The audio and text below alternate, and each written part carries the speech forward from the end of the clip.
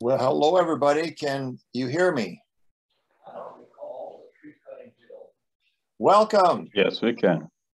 Thank you so much for, if you were able to join us a little bit earlier to watch our little 10-minute story. That's a 30, that is 30 minutes, 10 minutes of, that shows 30 years of some of our work that we've done around the country. And it's always makes me tired just looking at all the stuff that we've done. We are so blessed to have wide and varied opportunities to serve educators and folks around the country. So hope you had a chance to explore that a little bit. We are celebrating our 31st anniversary right now, and we're going to get things started. To begin with, first, I would like to welcome you to Hamline University. Hamline University is founded in 1854. That is 167 years ago, and I was reflecting a little bit tonight that I imagine that Reverend Hamline could not imagine that 167 years later, we might be Zooming and students and community members and faculty are learning in a distance in a very far off, strange world. Of course, Minnesota was that far off and strange world in 1854. Our center has been around, as I said, for 30 years. My name is Tracy Ferdine, and I'm the director. I have been here for 28 of those years. And it's been a joy to be part of the whole process. We have a mission, and it's relatively simple. We put this together my first year here, and we came up with the idea to foster environmental literacy and stewardship in citizens of all ages. Pretty broad, pretty wide. And I think one of the things that we're able to do is to think of in multiple forms, multimedia. So we have professional development. We create multimedia tools. We made the first website. This thing called the web was starting up at Hamline University. John Shepard made the first, second website. I'll give Mr. Kornicki, Dr. Kornicki, the first one. We create K-12 curriculum through our work with the Will Steger Foundation and Will Steger's work. We came out of that mold. And we've also done community outreach. And I think the exciting thing that I see with this is that they come together. They come together, and if you make a tool that works for fifth graders, it works very well for legislators. And if you have something that gets a point across to a family, it might work for a grandpa as well as a grandchild. So we are so pleased that we have this interdisciplinary approach, combining the arts and the environment and civics and science. And I think that's even more needed more today than it ever has been. Over the my time here, certainly things have gotten interesting in our world about how science is viewed. Tonight we come together and we are going to engage some storytelling. My sister's on this. So we're going to because she always gets the library things. Let's see, if someone's there. We're going to be doing storytelling with Waters to the Sea stories. Waters to the Sea is an initial program we made many years ago. And it's a way of thinking about how systems work together. So we started this presentation last fall, and it's become very popular. In fact, we are limited tonight by 100 folks because that's what our format allows us. We had 150 folks sign up just in the last 24 hours. So that has been very interesting for us. We are certainly going to make this presentation available online tomorrow so people can watch if they can't get in tonight.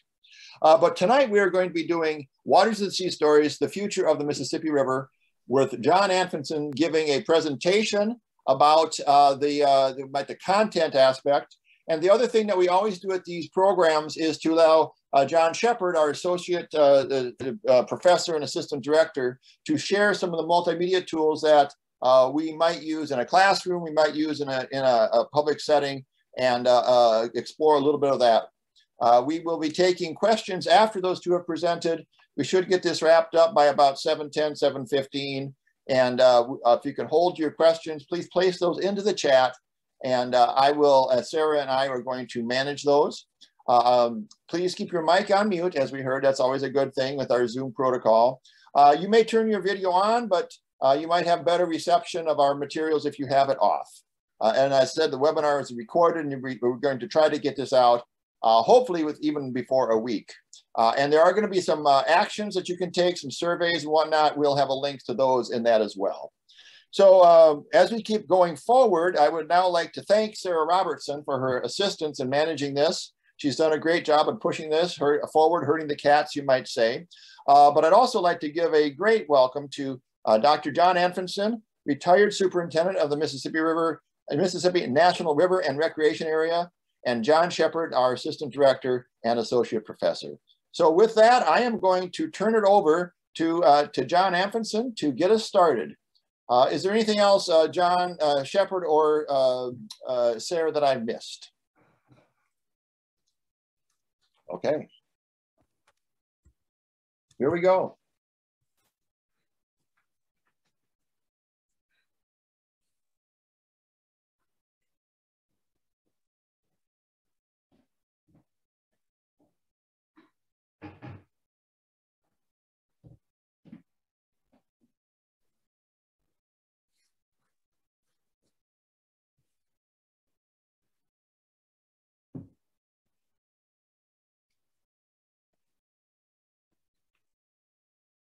John is muted.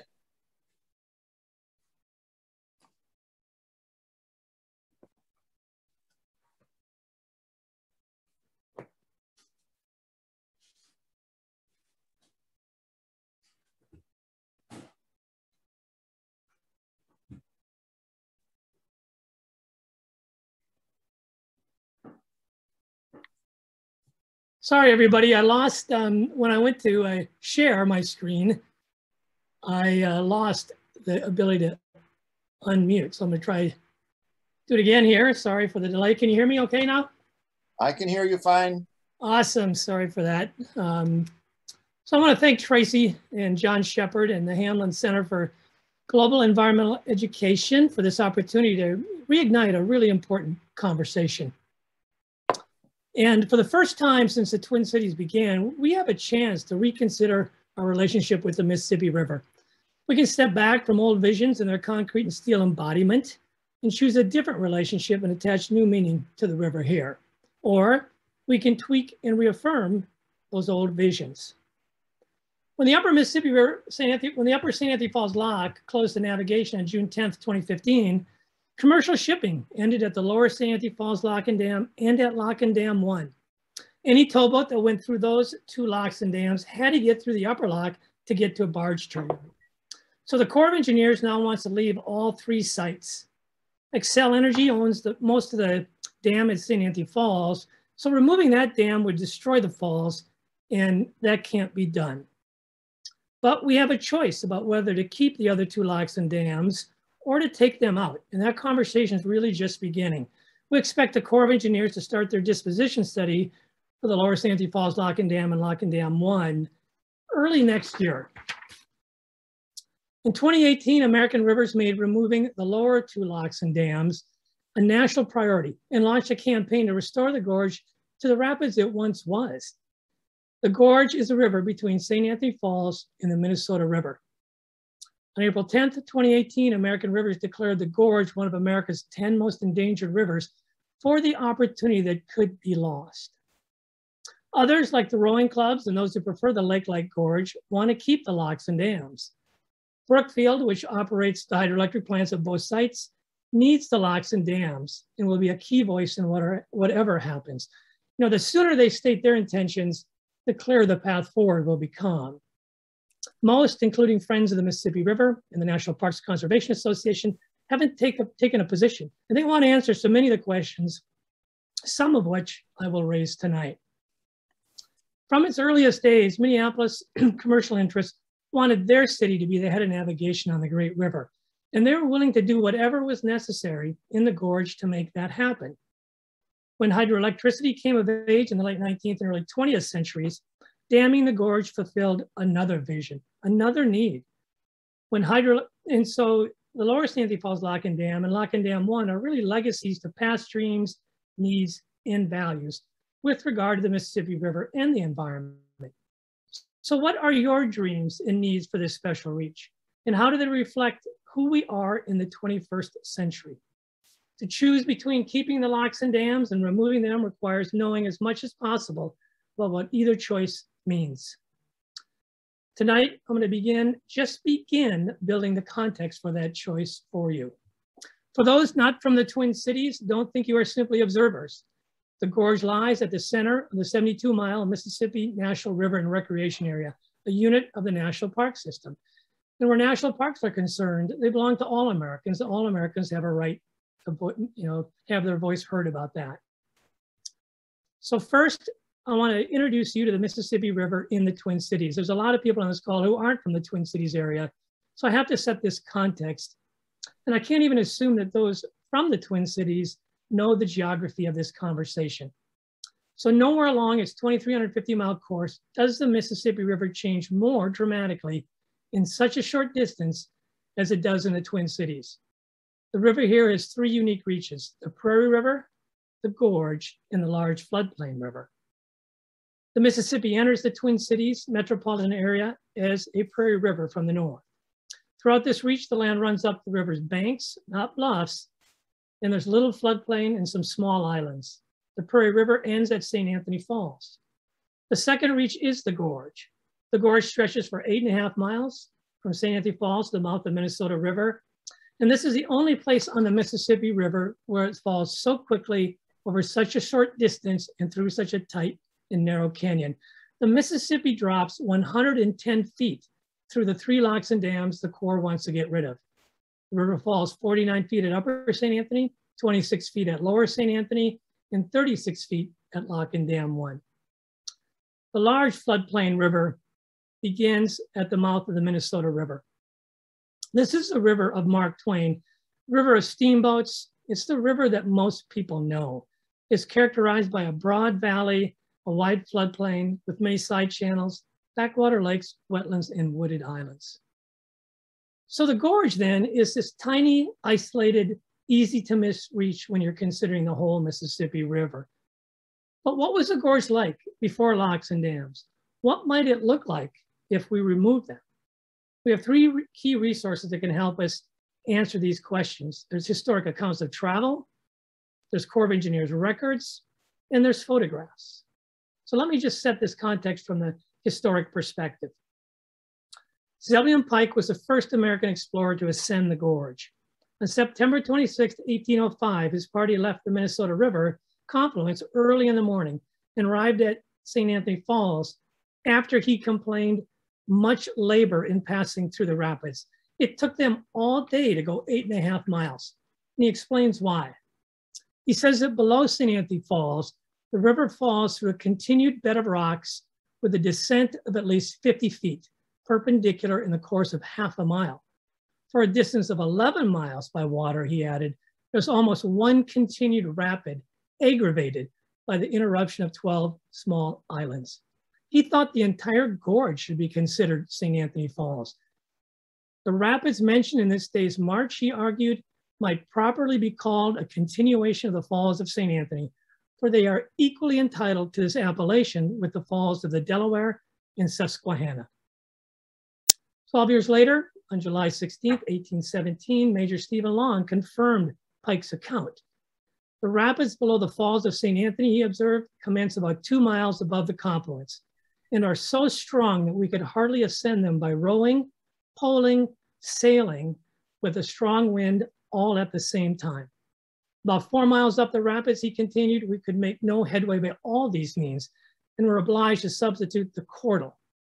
And what they had to do is they had to tie a rope around the front of the boat, put the rope around a tree, and pull the boat up the gorge from tree to tree. Given its unique physical character, the gorge was much different ecologically. In 1766, English colonist Jonathan Carver visited St. Anthony Falls. And there are 2 small islands there, he said, right below the falls. And one was Spirit Island. He said it was about 1 acre in size and had many eagle's nests on it. And he said the reason for all the eagle's nests were all the fish trying to migrate up above the falls. Despite the difficulty, or maybe because Pike took so long to get up the gorge, he comments on more than just the rapids. The shores have many large and beautiful springs issuing forth, which, he wrote, form small cascades as they tumble over the cliffs into the Mississippi River. The timber is generally maple. Then in a statement that caught me by surprise, he says, this place we noted for the great quantity of wild fowl. In 1823, members of Stephen Long's second expedition ate bass at the falls and reported that a catfish weighing 142 pounds had been caught there. So obviously the gorge was much different ecologically from what it is today. Consider this. St. Anthony Falls was the first place above the Gulf of Mexico that blocked fish migration. Can you imagine what a gathering place for fish it must have been?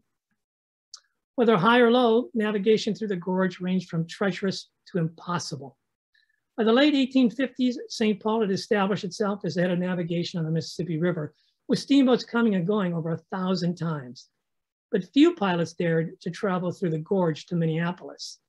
And the voyage of the Fanny Harris may explain why. The Fanny Harris nearly sank in the gorge trying to make its way down from Minneapolis in what an account of the trip described as a very crooked channel winding between reefs of solid rock with an 8 to 10 mile current. In coming down the gorge, the Fanny Harris struck a rock so hard it tore off one of the two wing rudders, and the special rapids pilot panicked and left the wheel. Luckily, there were two experienced pilots on board, and one of them jumped to take it. Had he not, the account says, the boat would have been smashed to kindlings. Unaware of what was happening in the pilot house, the engineer kept feeding the boilers, as the pilot said, to drift for 1 minute and that white water would pile us up on the next reef below. For 6 miles, the writer said, they twisted among the reefs under a full head of steam, which was necessary to give a steerage way in such a current. All along the gorge, at low water, lay small pockets of floodplains, such as the ones in this image. What I want you to think about is how physically and ecologically different the gorge must have been from what you know it is today. Structurally, you had the rapids, the gravel bars and boulders, and the dozen or so islands. The river rose and fell with a natural pulse. Minneapolis, however, desperately wanted to be the head of navigation, and boosters there started pushing for locks and dams as early as the 1850s. But was damming the gorge really necessary? I've given you some anecdotal accounts, but what's the hard evidence for that need? Fortunately, the U.S. Army Corps of Engineers documented the gorge in detail. Between 1866 and 1895, the Corps surveyed the gorge multiple times, and each time confirmed that they would need locks and dams to make it navigable. Yet, Minneapolis interests wanted the Corps to begin work right away and begin removing boulders and dredging the channel. And by doing this work, the Corps really tells us exactly what the gorge was like. I'll present just enough from their accounts to give you a sense of what the natural gorge was like. On April 29, 1890, a Corps survey crew boarded a skiff just below St. Anthony Falls and headed down the river to assess, as the report says, the feasibility of improving navigation by the removal of rocks and boulders. They found, according to the report, a very swift current. For the greater part of the way to Meeker Island, there was much rough water, indicating the existence of many rocks and boulders.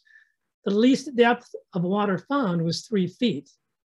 But this was April, when the river was normally running high at its highest of all time for the year, because April really saw the most of the spring snowmelt. Meeker Island is an anchor point in the gorge, so you need to know where it is.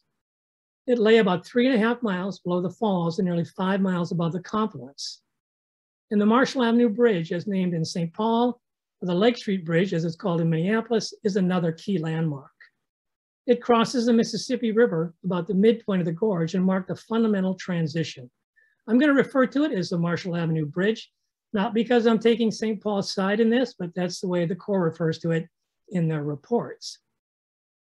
So showing that small boats could venture through the gorge, the Corps reported that on May 1st, 1890, the steam launch Ada, which only drew about 2 feet of water, went to Minneapolis without difficulty. Drawing 2 feet means that the boat's bottom was only submerged about 24 inches below the surface. It was a different matter for larger boats, and by larger, I mean boats drawing 3 feet of water. On June 26, 1890, the snag boat General Barnard made it just beyond Meeker Island, where the rocks blocked further passage. The General Barnard drew 39 inches. Based on their survey work and attempts to navigate the gorge, the Corps broke it into 3 distinct reaches. The first was from the Minneapolis steamboat landing, which lay about a mile below the falls, to the Marshall Avenue Bridge. From the boat landing to Meeker Island, the Corps said, the bottom of the river is composed of boulders, mixed in places with coarse gravel, and added that it may be likened to a street paved with rubble stones, so closely are the boulders packed. The lower limb of the boulders, the Corps reported, is the Marshall Avenue Bridge. So the second reach begins at the Marshall Avenue Bridge. And from there down to about Minnehaha Creek, they found fewer and smaller boulders and more sand and gravel. And then starting at Minnehaha Creek is the third reach, which is about 2 miles above the Minnesota River. And here the Corps says the sand was more gravel with a scattering of boulders.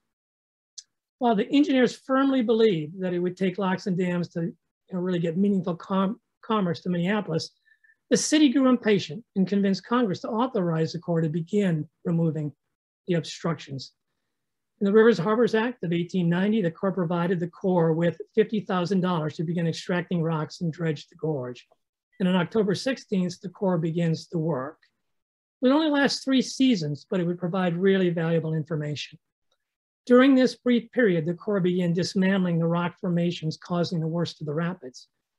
Their goal was to create a channel 200 feet wide and 3 feet deep at extreme low water. I'll give you some examples of the Corps' work so you can get an idea of what they found and what they changed. Between the Franklin Avenue Bridge and the Short Line bridges, the Corps recorded they were removed by blasting 76 granite boulders, 5 pieces of ledge rock. The boulders vary in size from 1.5 feet to 6 feet in diameter. The ledge rock from 4 feet to 8 feet by 15 feet on one face. In other words, there were some really large boulders. With few exceptions, the engineers continued, all these rocks were so completely broken up as to leave no trace. Wherever large pieces of rock remained after blasting, they were either hauled ashore or further broken up by blasting. And they concluded it is thought that all of the most dangerous rocks within the channel limits between these bridges have been removed. In 1891, the Corps moved boulders downstream of the Marshall Avenue Bridge to the side of the channel and placed dredge material they took out of the channel behind Meeker Island. When they began dredging the lower reaches of the gorge, they found that the riverbed consisted of sand, coarse gravel, shell rock, and boulders less than 1 foot in diameter. They dredged these materials out and placed them in a slough behind Fisherman's Island. I haven't found a map that shows Fisherman Islands, but the point here is that the Corps is starting to fill in behind those dozen islands in the gorge. At the upper end of the gorge, the Corps focused on establishing a channel to the Franklin Avenue Bridge, from the Franklin Avenue Bridge to the Minneapolis Steamboat Landing. Through this reach, they removed the largest and most dangerous rocks. I got one more strong example here for detail. Below the Franklin Avenue Bridge, the Corps took out 2,945 pieces of rocks, totaling 976 solid cubic yards. They used 515 pounds of dynamite to blow up 136 rocks. They placed the rock remains in the slough behind Meeker Island. I'm not expecting you to remember all these details I'm giving you, but what I want you to know is all these details are there in the Corps of Engineers records. The Corps also began dredging the channel below Franklin Avenue Bridge at the foot of the rapids, where they reported the dredge made 4 cuts, varying in length from 300 to 500 feet, opening a channel not 200 feet wide, but just 70 feet wide and 3 feet below at low water. In his 1893 report, Corps headquarters, Major Alexander Mackenzie offered this assessment of the Corps' work in the gorge to date. With a channel as now existing of sufficient depth and free from obstruction, it was found by actual trial to be very difficult, if not impossible, for large boats to stem the current at the swifter portions of the rapids between Meeker's Island and Minneapolis. In fact, the velocity of the current is such as to practically prevent profitable navigation. Consequently, the Corps headquarters direct the St. Paul District to conduct detailed surveys in preparation for locks and dams. And by the Rivers and Harbors Act of 1894, Congress approved damming the gorge. So in 3 short years, the Corps made substantial changes to the river's physical character. They had blasted away the largest boulders, had begun filling in the backwater channels. Fortunately, we have the precise details for where they did this work. And just as the St. Paul District began working on the locks and dams, The Corps Mississippi River Commission map makers reached the gorge. Between 1895 and 1899, they mapped it in amazing detail. The maps confirm the St. Paul District's reports. This section of the Meeker Island Reach labels the boulders, the gravel bed, riverbed. It shows the depth across the channel at regular intervals, and the coffer dam where the Meeker Island Lock and Dam was under construction. It also shows on the maps, like this one, a dozen or so islands on the river, especially the larger ones below the Marshall Avenue Bridge. As the Corps began planning for locks and dams, a new force motivated flooding the gorge. In 1881, a consortium of millers and others formed the Minnesota Brush Electric Company at St. Anthony Falls and built a small hydroelectric plant. They ran lines of some bars and businesses, and on September 5th, 1882, they lit them with electricity generated by the first hydroelectric power central station in the United States. In 1895, the Pillsbury Washburn Company completed the Main Street station at the falls. And in 1897, William D. LaBarre built the lower hydro station at the lower St. Anthony Falls. This structure recast the river's landscape below St. Anthony Falls by permanently flooding the rapids where fish had once struggled to climb above the falls. These projects demonstrated the gorge's potential for hydroelectric power generation. But the Lock and Dam project was too far along. Lock and Dam 1 was to have a lift of only 13.3 feet, and the Meeker Island Lock and Dam a lift of 13.8 feet. The lift is the difference from above the dam to below it. The two locks and dams guaranteed Minneapolis would become the head of navigation, but the short lift ensured that neither St. Paul nor competing millers would get the hydropower. Many saw this as a missed opportunity. In 1907, the Corps completed the Meeker Island Lock and Dam and had begun building Lock and Dam 1. Up to this point, they'd spent over $1 million in money on the locks and dams. But the Meeker Island Lock and Dam had a short life. Despite the costs, the desire to capture the hydroelectric power potential of the gorge won out. And Congress authorized a new project only 3 years after the dam was completed at Meeker. It called for the partial demolition of the Meeker Island Lock and Dam and raising Lock and Dam 1 from 13.3 feet to 36 feet so it could serve navigation and hydroelectric power. In 1912, the Corps destroyed the top 5 feet of the Meeker Dam, took off the lock gates, and walked away. If you question your ability to shape the future of the gorge, consider the Meeker Island Lock and Dam.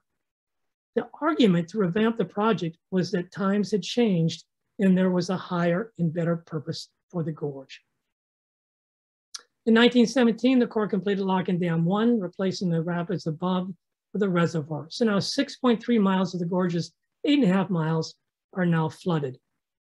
In 1924, the Ford Motor Company finished the hydroelectric plant at the dam. One other dam flooded the last portion of the gorge.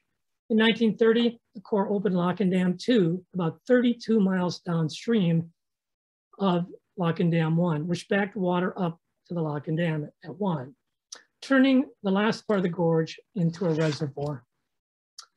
For about 2 miles below Lock and Dam 1, however, the tailwater effect of Lock and Dam 2 is minimal. So for Minneapolis to become the head of navigation, shipping still had to get above St. Anthony Falls. In 1930, Congress authorized the building of locks and dams 3 through 26 from Red Wing, Minnesota, about 60 miles below the cities, to above St. Louis. Feeling they had been cut out, Minneapolis lobbied for and got the Upper Harbor Project added in 1937. And under this project, the Corps completed the Lower St. Anthony Falls Lock and Dam in 1956 and the Upper St. Anthony Falls Lock and Dam in 1963, making navigation above the falls finally possible. So in 1963, Minneapolis had the navigation system it had so long dreamed of, but that dream never came true. In 2014, Congress mandated the permanent closure of the upper lock. While many think Congress did so to stop upstream migration of invasive carp were just the trigger. The failure of navigation and new visions and opportunities for the land above the falls were the real cause. So commercial navigation and hydropower created the gorge we have today, eliminating the rapids and swift-moving river that once coursed through it, along with the ecological abundance and complexity. When dammed, the trade-offs were either considered well worth it or not considered at all. Today, we can't ignore this aspect of the conversation.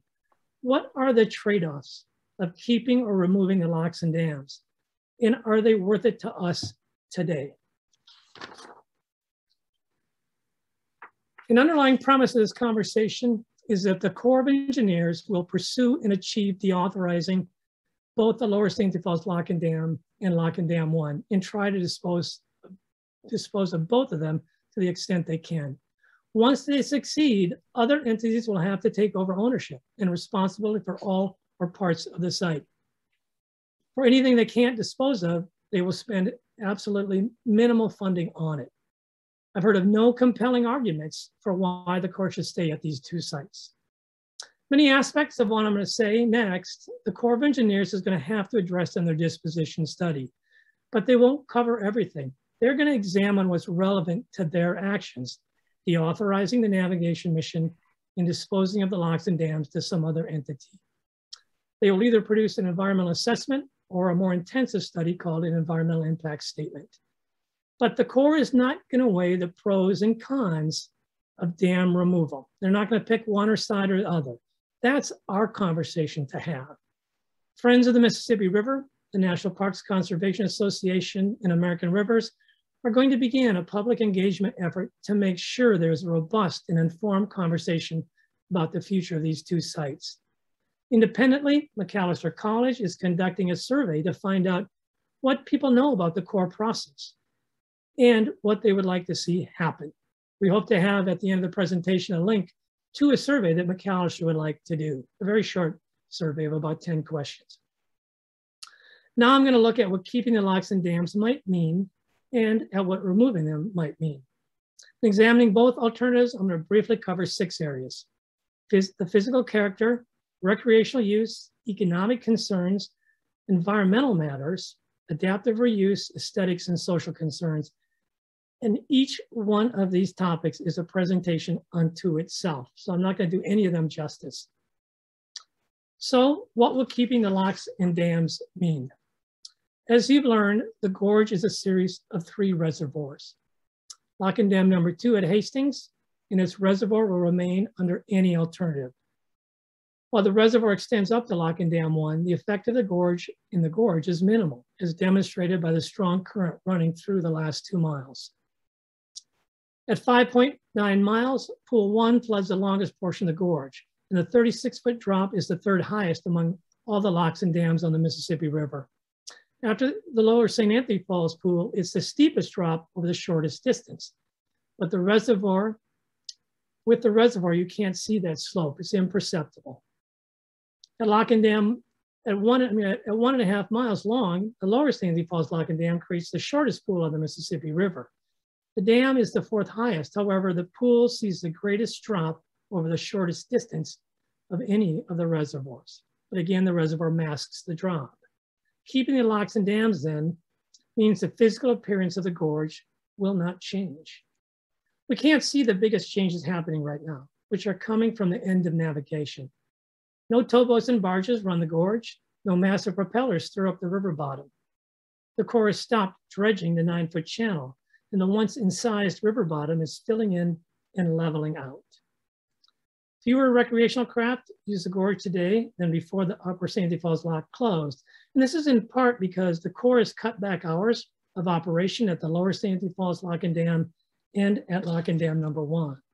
And when the Corps leaves altogether, the locks will close. And it's unlikely that anybody else is going to want to run or operate or pay for those locks. Fewer people fish from the shore above Lock and Dam 1 compared to the number of people who fish below it where the current is stronger. I imagine the Minneapolis and the U of M rowing clubs and those who still boat in the gorge are enjoying the end of navigation. Overall, we need good surveys of how the gorge is used and by whom right now.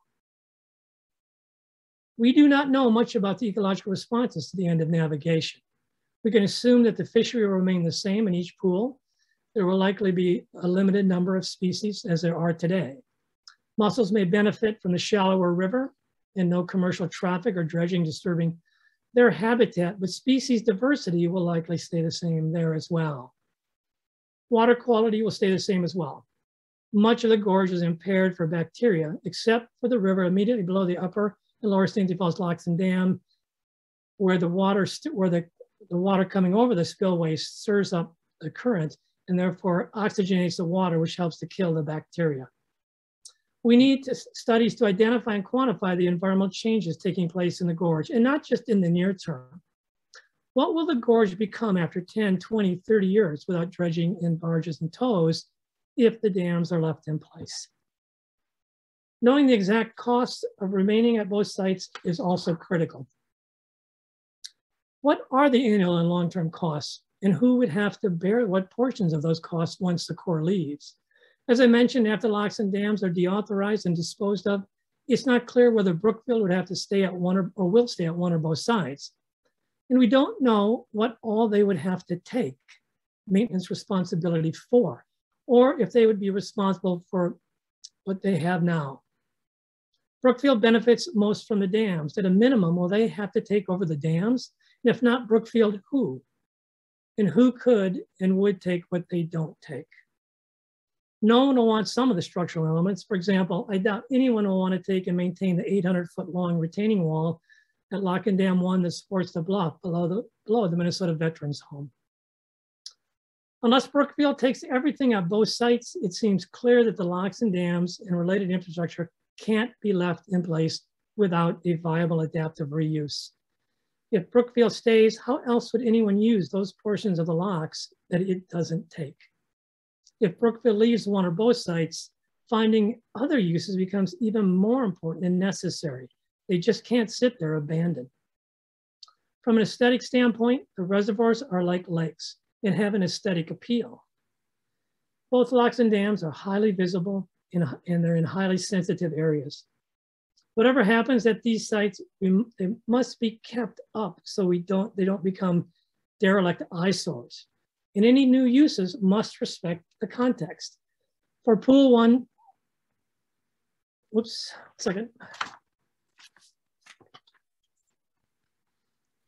sites lie within the boundaries of the Mississippi National River and Recreation Area and come under the Mississippi River Corridor Critical Area rules.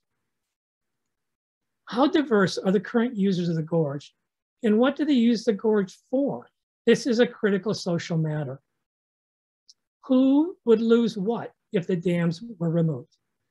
I'm sure I've missed many important considerations that those for or against keeping the locks and dams will point out. Please do so in the chat. This conversation is really just beginning. And we want to consider everything, but I can't cover everything here. Now let's look at removing Lock and Dam 1 and the Lower St. Anthony Falls Lock and Dam. The Lower St. Anthony Falls Reservoir has, as I mentioned, the greatest drop over the shortest distance, which means a robust rapids will emerge as soon as the reservoir is drained. For this pool, we had a drawdowns in 2008 and 2020, which give us a good idea of what the river might look like. We have lots of historic photographs. In 2020, the Corps lowered the pool by 12 feet, but the total drop there is 26 feet. So we need to visualize what a full drop could look like. And we have lots of historic photographs that can give us a good idea of that. For pool one, we have one drawdown event to help with recovery efforts after the 35 bridge collapse in 2007. The Corps lowered pool one by 5 to 6 feet. These images give us good hints of what we might see, such as limestone boulders still present along the shore, and sandbars like the bar forming at the Marshall Avenue Bridge where there was once an island. The Meeker Island Lock and Dam will stand out. It is a nationally significant historic site, and we have to consider what becomes of it. It could be both a hazard and an amenity. And we have lots of historic images for this pool. Much, but not all of the river's physical characters of the gorge could come back, and some of what the Corps took out could be put back. I have to show you this table. It captures the average monthly flow at a gauge about 11 miles above St. Anthony Falls from June 1931 to September 2019. Don't try to read the numbers. I want you to focus on the colors and the seasons. Oranges indicate flows below 5,000 cubic feet per second, and blue flows those above 15,000. No significant rivers come into the Mississippi River below this gauge. So this is a reflection of how much water flows over the falls and through the gorge. And today, this variability is masked by the reservoirs. You remove the Lower St. Anthony Falls Lock and Dam and Lock and Dam 1, and from St. Anthony Falls to the Marshall Avenue Bridge, you would see a rapids and some small islands. Below the bridge would be a rapids, few rapids, but you'd also see a swiftly running river and more and larger islands. And all this would change with the seasons and the years.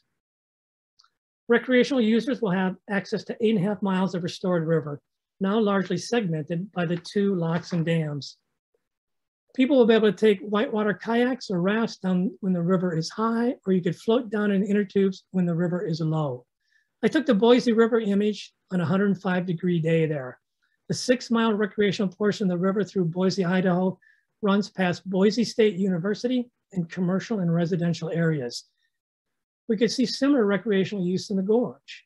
And we could talk to people in Boise, Idaho, and other cities about any issues they've identified. As we saw in October 2020, people will gather on the beaches and wade in the river. Many fish species, especially game fish, will return to the gorge, which means that there are going to be more anglers both along the beaches and fishing in the gorge. And more fishing boats will be able to get up the gorge with the dam gone. American Rivers has begun developing their campaign, as I said, to restore the gorge, and this is their image of what might come back. Again, at this time, I'm not taking an official position one way or the other. The rock, gravel, and sand riverbed would again become important fish spawning habitat.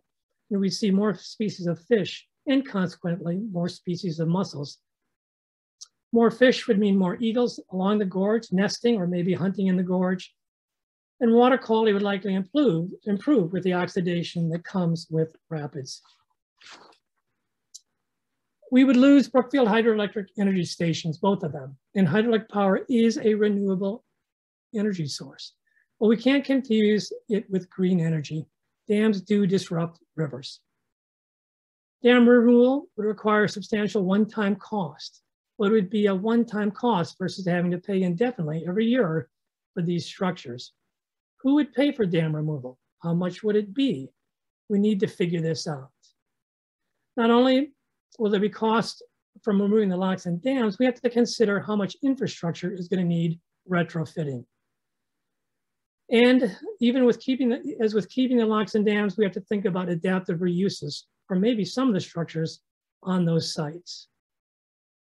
The aesthetic character of the river below St. Anthony Falls would change dramatically, as demonstrated by the 2020 drawdown. But the lower pool doesn't really have that lake-like appearance as it does downstream. The river, especially below the Lower St. Anthony Falls Lock and Dam, probably would look ugly to some, and it would take many years to clean up and restore the gorge and retrofit the infrastructure along it. You would lose the lake look, but we have lots of lakes. The gorge would be one of the most unique water bodies in the region. The natural river's appearance would change with the seasons and the years. We also need to consider the diversity of users of a restored gorge would draw. What would draw them and why? American Rivers has produced a study entitled The Impact of Dam Removal on Black, Indigenous, and People of Color in the Path Towards Equity that can help us consider what dam removal could mean here. But we do need to make this study specific to this gorge and these cities. And what are the critical key concerns about dam removal? Well, there's a lot. Sediment, pollutants, the Meeker Lock and Dam remnants, storm sewer outfalls, retaining walls, neighborhood impacts, existing users, safety, invasive species, a lot we have to consider. The river we have today, however, is a product of visions of people from the past that they handed down to us. We can't and shouldn't live with their legacies because we are at a different time in history. We have to define our visions, our needs, and our values for this moment. Whatever we choose, it should come after a very broad and deep conversation. I want to show you this slide, which has website information for some of the key partners I've mentioned in my presentation. Friends of the Mississippi River, American Rivers, and the National Parks Conservation Association. And also, I'm hoping these are going to be posted in the chat by McAllister. These are links to a survey that that survey I mentioned that will get try to get opinion, public opinion about ideas for the future of the gorge and the current disposition study. So with that, I want to turn it over to John Shepard. And I need to stop sharing my screen.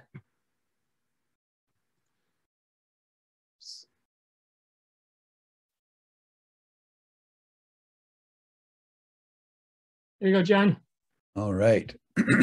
Well, thank you so much, John. That is an amazing tale, terrific detail and background, raising some really, really interesting questions and issues. So that is just wonderful.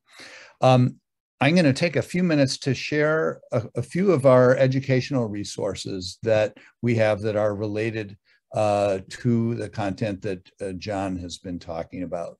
And I'm going to start with this one. This is a learning module we have created that's called Confluence.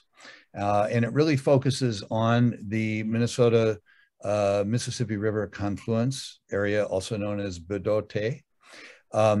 And this is a kind of a go deeper exploration of this very important area that includes at the top of the map here, you can see the Locken Dam #1, the Ford Dam, and we do have content related to that as well. So this is an opportunity, this particular module, to kind of explore this particular area, its importance to our community from a number of different perspectives. And an important one that I would just mention is the fact that Bedote, which is a Dakota word for confluence, that is a general word for a confluence, but this particular one is considered to be a sacred and a very important place for our Dakota community here in the Twin Cities area.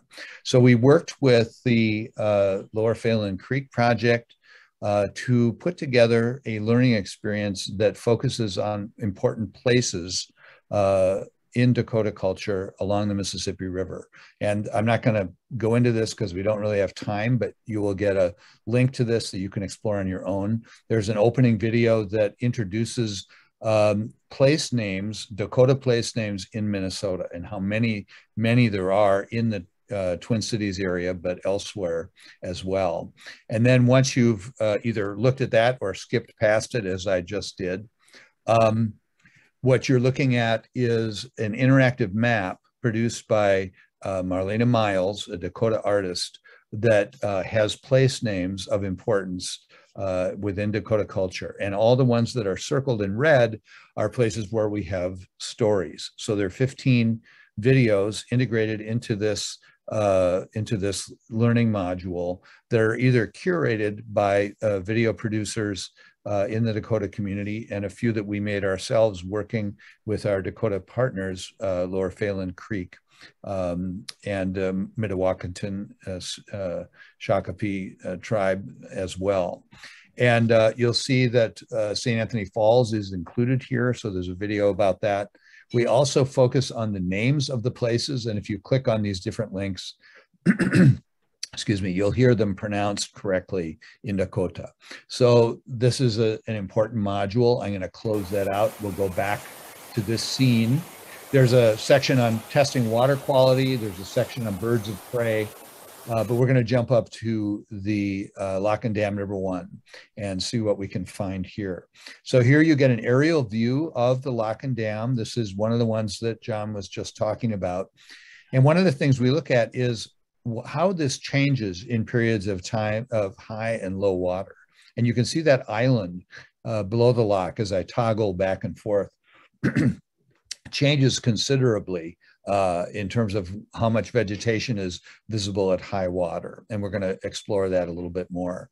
There's also icons here you can click that have information about different parts of the scene, about the dam and the powerhouse, the Locken Dam itself, and the site of the Ford plant historically that was located there, so you can explore that. And then we have two more pieces. We have an island walkabout where you actually get a chance to explore this island through a series of panoramas. And one of the things you'll note the upstream end of the island, which is what we're looking at right now in this 360 panorama. It has a very gravelly appearance. If I go down to the lower end of the island, it's all fine sediment. Interesting. Why would that be different? And how would the dynamics of water flowing downstream of the waterfall bring that about? Then we have a 360 video walkthrough that you can explore. I'm going to go back out though and show you the piece that is also of interest that really focuses on the lock itself. And we actually have an interaction called we have a 360 video time lapse of going through the lock. And then we have an interactive scenario where you are acting as the lockmaster, and you have to figure out how to get barges through the locks, through the lock here, going from upstream to downstream initially, and then sending one back upstream. And you have to figure out the correct sequence of opening and closing these gates. So a fun interactive that really replicates the functioning of the lock and dams. So that is our piece called Confluence. The other one I want to show you was also referenced by John, and this is focused at St. Anthony Falls. You can see the falls themselves in the upper left, and the upper lock is located here. And what we did here was part of this was made on the occasion of the drawdown that happened in October 2020. And you can see this yellow dotted line that shows the area of the river bottom that was exposed during that drawdown. And all of the links that are in yellow are images taken during that period of time. We also have a drone video that I was able to make at that location, flying up the rapids during the drawdown and taking a look at how the drawdown changed this appearance. So this would actually be a useful resource to think about some of the questions that John was raising. You know, again, this is not as much of a drawdown as would occur if the lower dam were removed, but it gives you a sense of being able to think about some of these issues. There's a series of 360 panoramas made at different locations where you can examine you know, what's revealed here as the floodwaters or the higher water created by the dam was eliminated. And then there's a photo gallery there as well. And we have other media that we had produced previously. So we have another interactive 360 video that is made at the lock and dam itself, the upper falls, and this enables you to kind of see what's here presently. We have the Stone Arch Bridge down below. There's information pop-ups that talk about different aspects of the scene. So this is a resource that's part of this as well. And historic image gallery, and then a short video that chronicles the geologic history of St. Anthony Falls, and it follows its migration 11,000 years ago from where it was located at that time, which was close to where downtown St. Paul is today, and at a breathtaking pace of, I think it's about 6 feet per year on average, that waterfall has migrated upstream due to the particular character of the bedrock in this area, the limestone and sandstone bedrock that enabled the falls to actually erode very quickly as it moved upstream to its current location. So that's called the waterfall on the move. There's another video called The Waterfall That Built a City, and then image gallery of St. Anthony Falls through time. So these two learning modules would be relevant to this whole discussion, and they are free, and we will put those links. I'll put those links in the chat. I'll stop sharing my screen right now, and we can take some time for questions, of which I'm guessing there will be some. Tracy, are you going to manage that? I am going to manage the questions, and we had a couple. I'm going to start from the beginning of those. But first I wanted to say, Doug had mentioned that, boy, this is kind of confusing. There's lots of where is the dam? How do you put this all together? And that's one of the ways that we at Hamlin like to use these tools to make the invisible visible, or to put context to these components, because it's very rich. There's a lot of things going on, and the general public doesn't tend to want to take a lot of time to understand them. So I think the tools we have made can help do that. Still more needs to be done, but those are at least some starts with the tools. So we're going to get started with the questions. We got about 15 minutes or so. I think we'll have a chance to get to all of them. So the first one is from Erica about the role of Spirit Island and the confluence of the two rivers to the Dakota and Ojibwa people. And when was the Spirit Island flooded out? Which project flooded out Spirit Island? So first question. Well, I can take that, John, if you want to add some in as well. The island was, initially, it was mined. That's the first part of taking it apart, was a lot of the limestone was mined off the island in the late 1800s and early 1900s. But it was still there even after the completion of the Lower St. Anthony Falls Lock and Dam in 1956. It didn't flood it, it just put it in deeper water. But when they built the upper lock, the island was in the way of the channel. And so when they when they started building the upper lock in 1963, when they opened it, they pretty much took out the rest of the island. Part of it might be under the outdraft area, but mostly it's gone. So it wasn't until the 1950s and 60s when it was taken out. And what role did it play with the native folks that were here prior to white settlement? You know, I don't have information on that, and I would hate to try to speak for it, but I will say this, that, you know, Jonathan Carver in 1766 said there were all kinds of eagles' nests at that site on that island. And eagles can only be there in such density if there's an immense amount of food. So it must have been an incredible place with that many eagles' nests on one small island.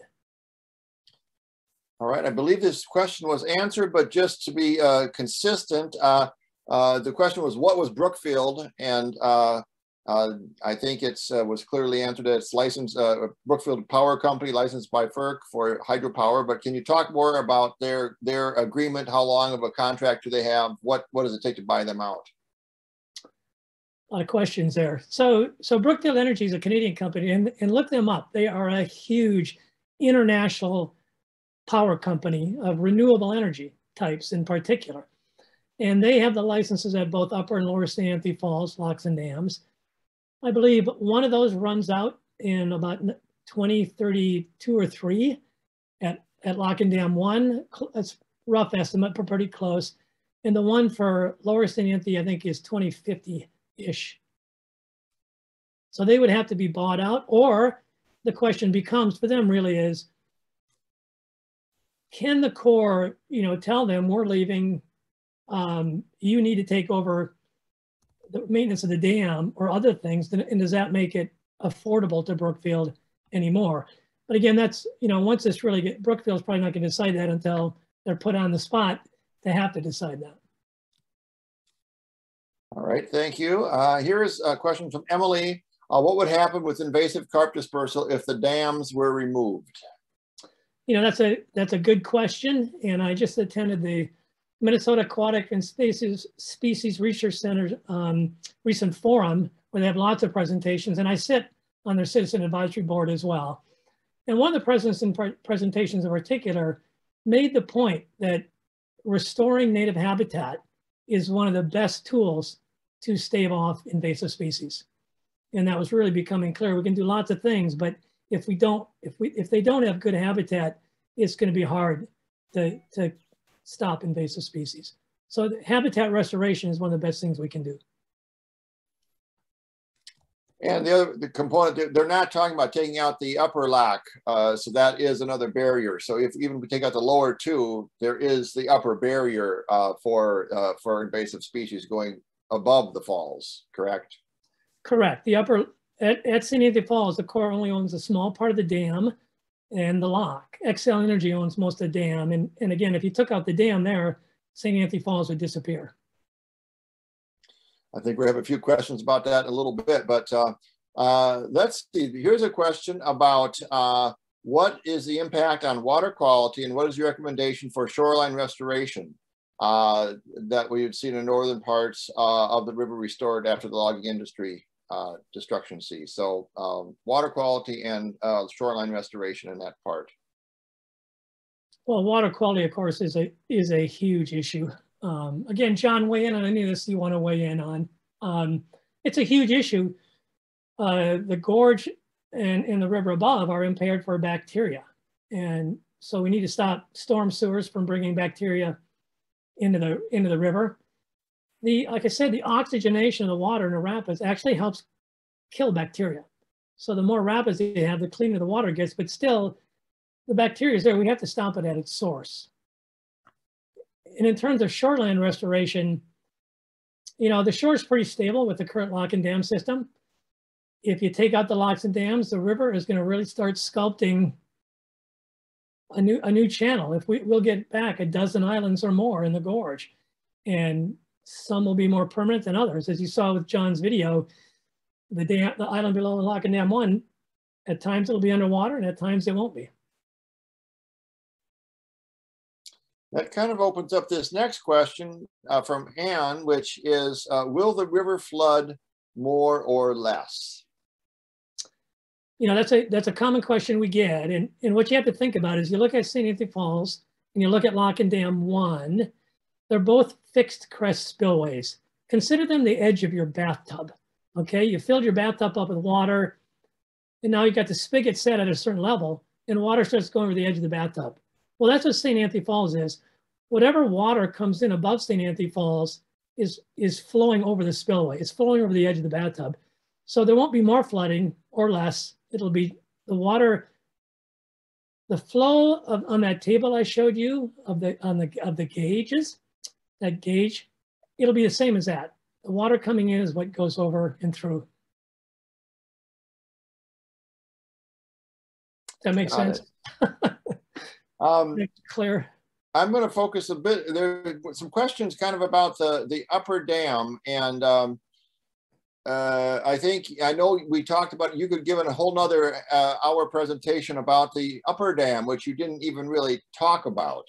I don't think you would say. So here's a question. Dr. Anfinson mentioned that the dam could not be removed from upper St. Anthony Falls. Could you please explain, could the falls be restored there? That would be very hard, and I have a whole nother presentation I've worked on very hard that's ready to go about that. So right now it's the concrete spillway. John, I think that video you have, it'd be great if people went and looked at the retreat of the falls. The falls are literally one tick of the geologic clock from ending. You take off the dam and you take off the spillway cover and the falls would finish deterioration probably and just go away. You could restore it. The Corps of Engineers builds incredible things. They could probably re-engineer a fake falls and make it look like a natural falls, but it would be an engineered structure. That kind of answers a question from Patrick about what happens if the dam were removed. This is one I'm not sure I quite understand, but I will throw it out in the honor of honoring all questions. The retrofit of infrastructure, would you define, is that human retrofit or biome retrofit? I'm talking about human retrofit. You know, I got to canoe the gorge when they did that 5 or 6 foot drawdown. And it was interesting to see that, you know, the number of storm sewer outlets in the gorge that just kind of hang out there and look really ugly. So, and the outflow started cutting channels through the bars. So we'd have to deal with those. And you think of the University of Minnesota's West Bank, for those who know that, there's a big sheet pile retaining wall there. And at Riverside Park downriver, there's a big concrete retaining wall. Those retaining walls would be way out of the river now and would become great billboards for targeting, for tagging or deterioration. So there might have to be landscaping done to landscape down to the river in some of those areas. In other places, we just have to, again, what I'm trying to introduce people to in this talk is all the things we need to think about and consider, both with keeping them and with taking them out. Here's another very simple question. They would like to share this presentation, and as we stated, yes, we will have this available And I think the important thing that John brought out, Dr. Anfinson brought out, is this is the beginning of a conversation that we can all be engaged with. There isn't a right answer. There will be an answer, but it is not one that is so much driven by, I don't believe, it's science as the civics. What do we envision as a community for our river environment? Let's see, this is one, there's two left, so we're getting close to the end. What's the worst that could happen if the dams were removed and the river was left to its natural flow? Wow, tough question. What's the worst? Because I think it's what's the best that could happen. I mean, people are raising issues about what's in the sediment. What kind of pollutants might there be in the sediment that's released? Where would the sediment go? How would it affect navigation downstream? How would it affect water quality downstream? Those are all things we have to think about. There could be, other impacts of maybe the gorges get so overused and people, come down there and there's all kinds of nuisance issues that we haven't thought about. But I think we'll anticipate those. That's why we need this conversation. That's why we need inputs to the chat. That's why we need people to respond to McAllister's survey and look at Hamlin's website with all the great information that you've put up about the gorge. So the more we can learn, the better. There's going to be, like I say, a lot more conversations about this. I've got a question from Joe that he's talking about in the last 10 years, he's experienced major floods of 200-year flood events, and his home is on the bluffs. Questions just about flooding and ravines. I think it's kind of a broader, maybe even a climate change question, you might say, about the changing of the water patterns flow. What do you see any issues with changing of rain patterns, precipitation patterns, and its impact on the gorge or just on bluffs in general? It's not going to impact the gorge and the bluffs there so much. I think one of the key issues is if the Corps deauthorizes and disposes of the dams and they're not taken care of, they will eventually fail. It's happened on the Green River in Kentucky and other places. So, you get a dam that's not well maintained, and then you get a major climate change flood like we've seen in Germany or China or other places. How much more at risk are those dams if they're not really taken care of well? That would concern me, and it should concern people at St. Anthony Falls as well. The flood of record at St. Anthony Falls in a single day was 91,000 cubic feet per second, which is a lot. Could we see something far more? And here is the final question that I will take right now because we're trying to wrap it up. It seems the question is, it seems like the indigenous Dakota people should lead the conversation and make those decisions since the land is theirs and they are its best stewards. I guess you might say, how can we get more diverse voices and maybe who has say and standing and voice in these conversations? So the Corps of Engineers has to, lead this disposition study. And as they are at the upper St. Anthony Falls Lock, they're already engaging tribes, multiple tribes in this conversation, including the Dakota. And they will have to do the same thing for this study, especially if it's a full impact, environmental impact statement study, or what kind of study it is or not. They're going to have to engage the federally recognized Indian tribes in this conversation. And I think the voice of the Dakota and other tribes, especially the Dakota, are going to be very, very strong in this conversation. Got it. Well, I know I thought that was the last question, but a few more have come in. I think we can take them, but these are the last ones. So let me ask you a question, Tracy, real quick.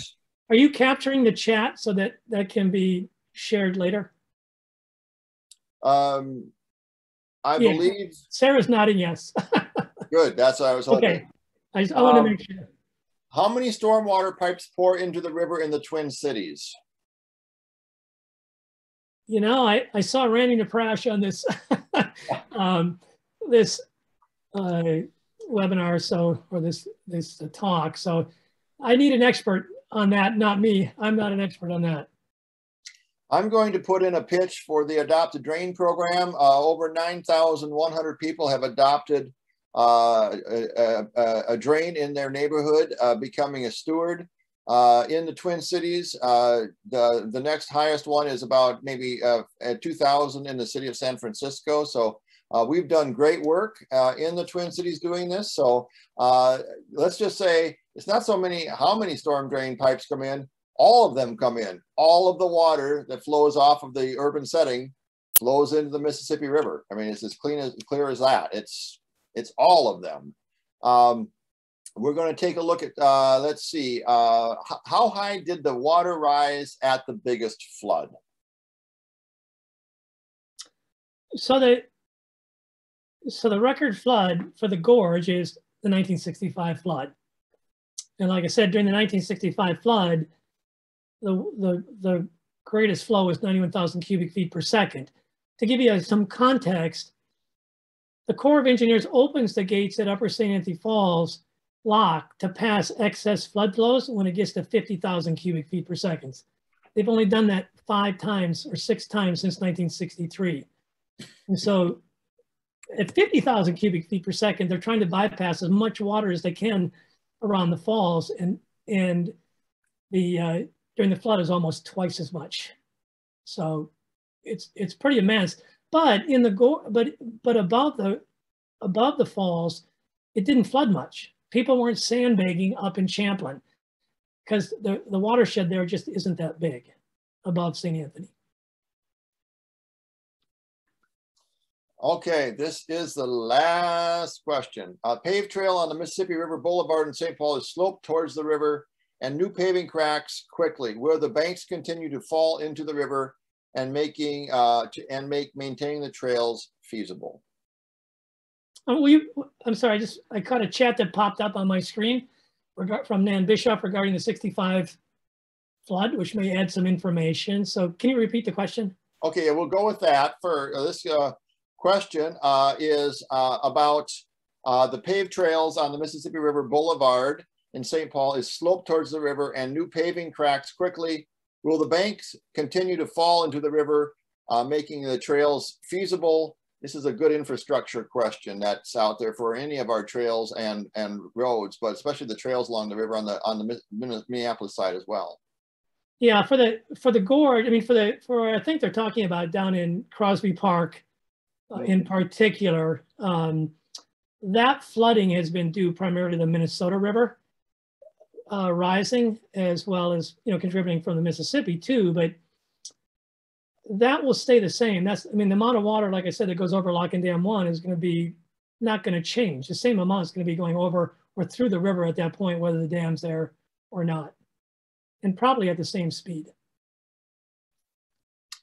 Fantastic. Well, with that, we are going to close this up, and I want to thank John Anfinson and John Shepard for sharing. A fantastic opportunity. I know that John has a little more to say about an interesting opportunity that is happening, and we are going to be wrapping this up in about 2 minutes. So John, take us out. Okay. So kind of a related matter that we thought everybody might want to hear more about. Betty McCollum, the congressional representative representing St. Paul, has initiated a new bit of legislation called the Mississippi River Restoration and Resilience Initiative. And you can see the broad strokes bulleted there on the left. Basically, this would establish a national Mississippi River program office. And you could think of this as elevating the Mississippi River from the headwaters to the Gulf to the same level of importance from the federal government standpoint as places like the Everglades and the Great Lakes and Chesapeake Bay. So you've got multiple federal agencies working on the river and not always, or perhaps not frequently, working in harmony. So this national office would work to coordinate some of that work among federal agencies, but it would also be, it's non-regulatory, so it's not about slapping anybody with new regulations. It's about providing funding for projects that are locally sourced. So through a network of participating organizations, there would be opportunities for people to propose projects and receive funding initially pegged at $300 million a year once it kicks off. And the priority issues that are targeted for the legislation are water quality, wildlife habitat and invasive species, and climate resilience. So this is a bill that is just being introduced, and our center is involved in making a video that would be used in Congress to help build support for the measure. There's a web address at the bottom there that I also just put in the chat. If you're interested in learning more or getting on a mailing list to be kept apprised of what's happening, you can click on that link. It's for Friends of the Mississippi, who are some of the key folks organizing this. So wanted to be sure you knew about that. And then I think, Sarah, do you have some things to say about our concluding slide here? Yeah, so thanks again, everyone, for joining us. If you are interested in getting 1.5 continuing education units, go to the tiny URL that is there. I'll also include it in my follow-up email that we have from tonight, which will include all of the links from the chats, as well as the video recording of this webinar. We have an upcoming December 7th webinar, which is featuring Michael Hopkins and focusing on hurricanes in the Mississippi River Delta. So I will send out a link to that as well. We'd love to have everyone join us.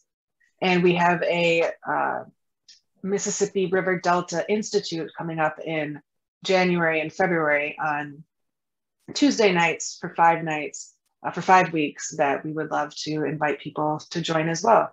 And we'll send that information as well. With that, I think we can wrap this up. If people want to stay and chat a little bit, we will keep this going, but the program is officially over, and we can stay around and have a bit more conversation. I hope you can join us next December, or this December, excuse me, because our presenter will be the John Anfinson of the South around hurricanes. He knows a lot about hurricanes, and we have learned so much as we started doing our work down there. It's a remarkable place. So if you're interested in expanding your understanding of the Gulf Coast and the troubles and tribulations and opportunities that they face, we really do encourage you to join us for that. So thank you so very much. And with that, we'll let people take off, and thank you very much.